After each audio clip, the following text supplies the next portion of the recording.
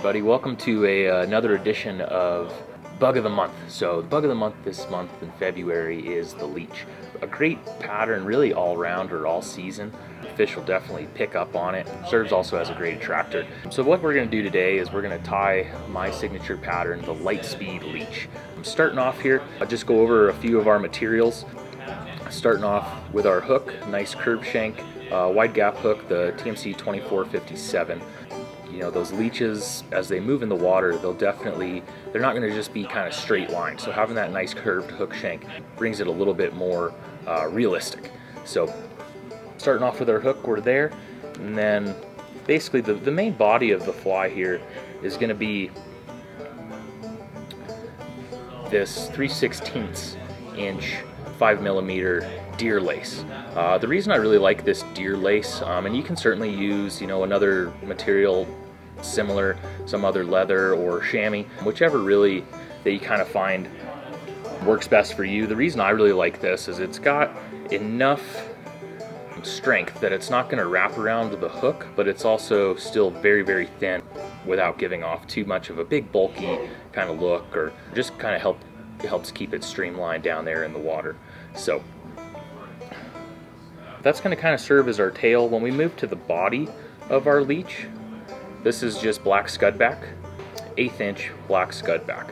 Kind of gives it a little bit of segmentation that leeches will have. Again, they are basically still your segmented worm, so we're going to try to make that look as real as possible.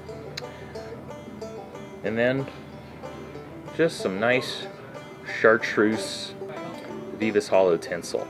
Okay, I really like the chartreuse. You can certainly tie it in different colors or whatever you would like, whatever you think looks best. For me, the chartreuse color has always worked best. I've tried reds and blacks and browns and various colors, but for me that chartreuse kind of gives it that really leechy look and really kind of gives it that added flash just to kind of help it stick out, especially in dirty water.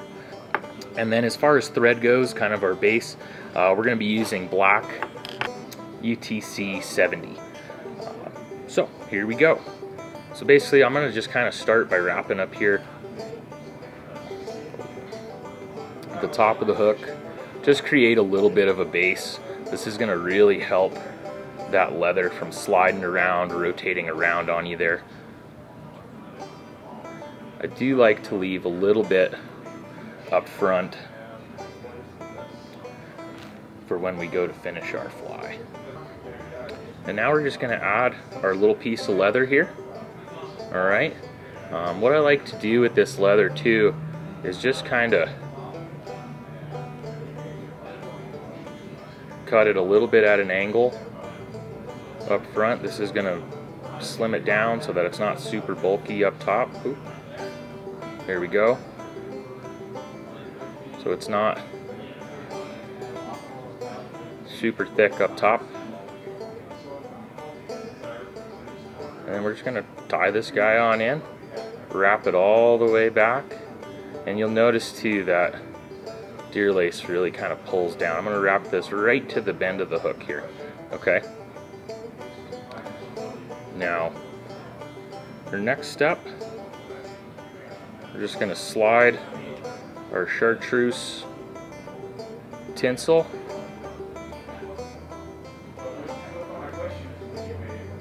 underneath, wrap this back forward again. Again, we're just trying to keep this nice and slim up front.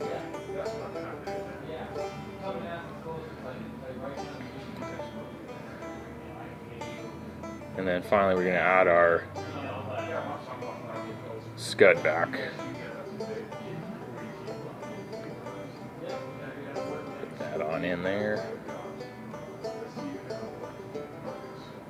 Wrap this back towards the front, leaving just a little bit of the hook there showing, just so that we can make sure we gap it out right. Okay. Now we're just going to wrap this scud back forward, kind of over top of each other. Each little wrap is going to create a little bit of a segment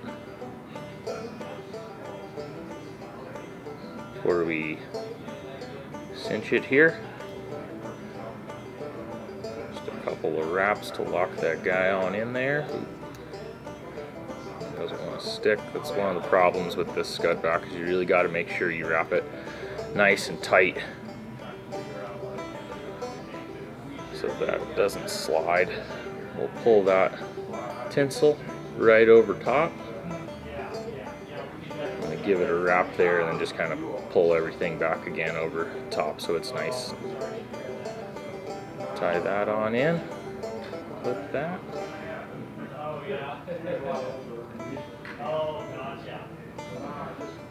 Do a few more wraps just to kind of give it that nice contour.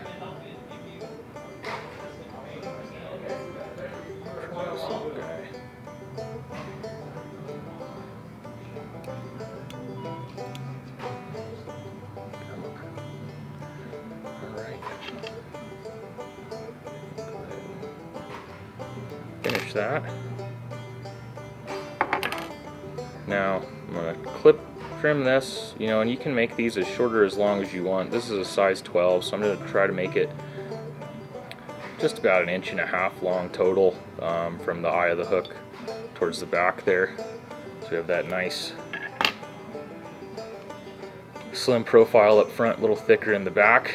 And now we're going to add just a little bit of resin over top, then a clear fly finish. Oh, got a bunch of my dog's hair on here too. We're just going to paint this right over top. It's going to give it that extra slick look, and it really makes that,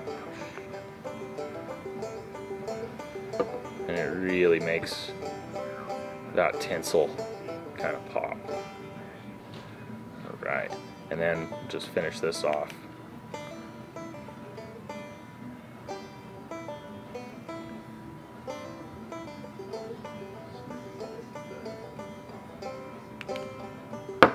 Turn that down, and there you go. There's our Lightspeed Leech. Nice quick pattern, very leechy. Fish really enjoy it, so I hope it works well for you on the water. Thank you so much, and tune in next month for March Bug of the Month.